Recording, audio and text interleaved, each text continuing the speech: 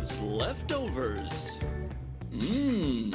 That's right, it's Leftovers. This is where I read the jokes that we didn't use this week. And as always, it is my first time reading these. So if they suck, you get to kill a writer.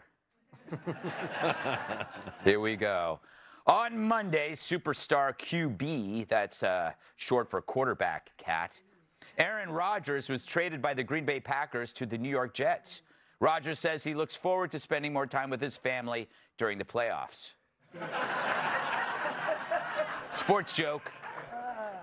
Legendary TV host Jerry Springer passed away on Thursday. A small service will be held for family, close friends, strippers, dwarves, skinheads, and baby mamas. In an interview, Steven Spielberg says he regrets editing E.T. to remove guns from policemen's hands. In his defense, Spielberg said E.T. was way ahead on transgender issues.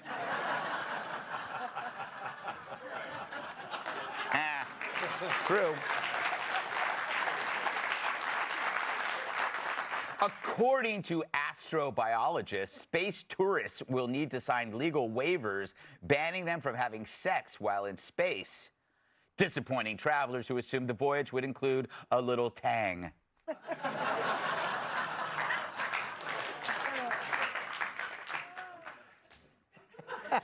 On Monday, CNN parted ways with Don Lemon, who complained. That was the big news. Who complained they didn't reach out to him before he was terminated, adding if they wanted to keep the news quiet, they could have aired it during his show.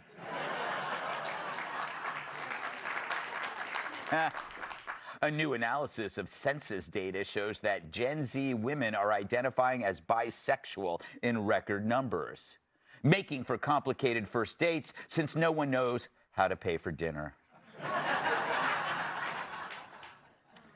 Kentucky Congressman James Comer has accused the Biden family of running an influence peddling scheme, which is news to anyone who's seen Joe Biden's peddling.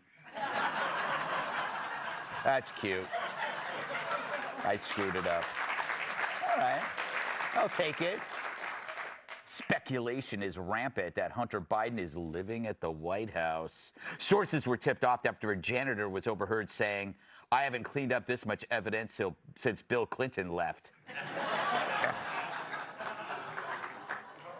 thought it was going to be more disgusting. I was hoping for it. During a Florida campaign stop, former President Trump handed out pizza and asked, "Does anybody want a piece that I've eaten?" It's the surest sign yet that he wants Chris Christie for VP. Energy Secretary Jennifer Granholm said this week she wants all U.S. military vehicles to be electric by 2030.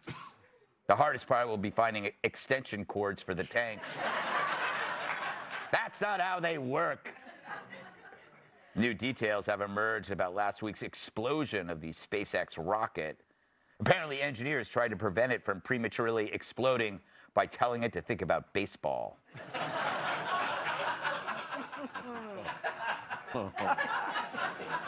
The U.S. Embassy in Sudan has been evacuated, making it the fourth embassy around the world to have been evacuated under President Biden. Wow, this guy's good, said one expert.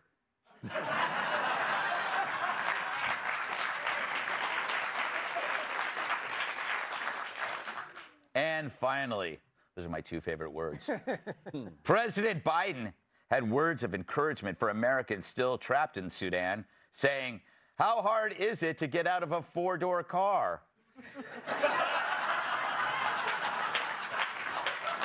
That was good.